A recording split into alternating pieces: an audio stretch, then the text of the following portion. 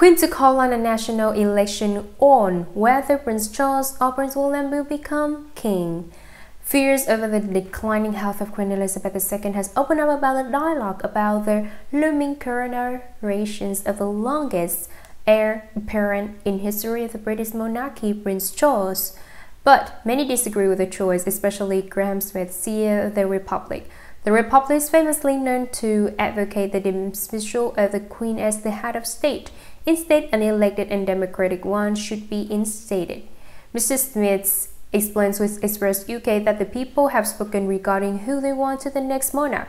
The Republic CEO has revealed that the monarchy will not be abolished anytime soon, but the British Parliament's capability to call an election regarding the next head of state is possible.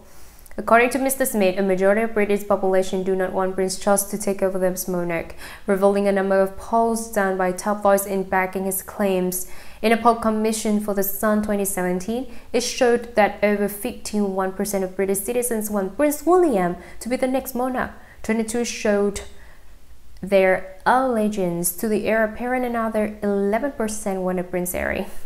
I think we need to move away from people who are sitting back as spectators being told who their head of state is going to be. We need to have a choice. It's a clear people want to have a choice, Mr. Smith said.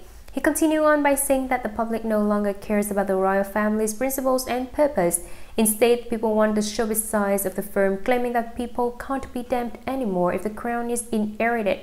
Mr. Smith also cited a more recent poll by The Independent in 2019 where 46% want Prince Charles to abdicate upon being crowned to be given the throne to Prince William instead. And currently, the issue of a matter as to who becomes the next monarch of the royal family has not been discussed by the Buckingham Palace to the public. But rumors have the declining health of both Queen Elizabeth II and Prince Philip have been circulating heavily. Prince Charles, the heir apparent that has been preparing for his role in the last 30 years, but he has been unpopular amongst the British citizens since his divorce from Princess Diana. The Republic's call for election for the next head of state is a matter that has been taken seriously by the British Parliament.